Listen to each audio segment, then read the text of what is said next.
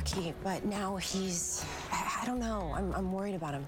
Well, Lucifer certainly is an interesting case, but I can't really discuss the specifics of his diagnosis. Now, is he your fiance? Boyfriend? No. Lucifer's a coworker. Good. I'm sorry. I mean, that's good to know. That's information, which is helpful because it's informative. Right. Yes, of course, yes. Dr. Garrity, it's time for music therapy. Thank you, Nurse Kipsy. I should get going anyhow. Listen, if you want to talk some more about Lucifer or anything else, you feel free to give me a call. Cell phone number's there. Thank you.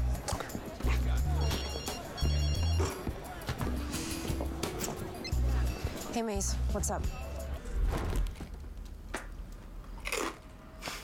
It's a great pizza.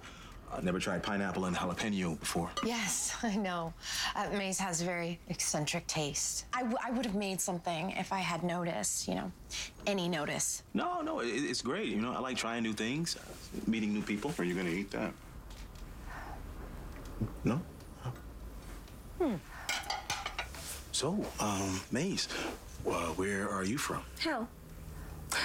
By the way, I changed the sheets on Decker's bed. She's good to go. Okay. Excuse me. Maze, can I speak to you for a second? Oh.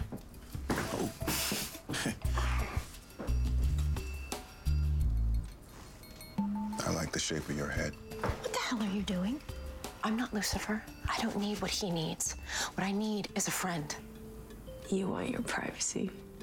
Gotcha, Decker.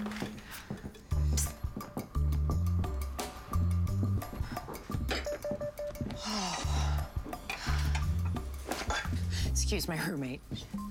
No, that's nothing compared to the intriguing folks I deal with at work. I can imagine. I actually would love to hear about that. So tell me, how do you have your job and stay sane? Oof, years of practice, drugs, mostly drugs. But seriously, I try to see beneath the DSM, try to remember that each one of them is a person. Yeah, I saw this older gentleman the other day, long white hair, white beard. He reminded me of my crazy Uncle Al. You must be talking about Dale. Yeah, what's his deal? Is he one of the violent ones?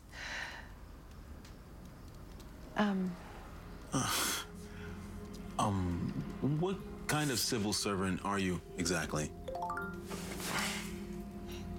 Wow. Well, this evening just got even more interesting. Apparently, your co-worker, Lucifer, just escaped and took God Johnson with him.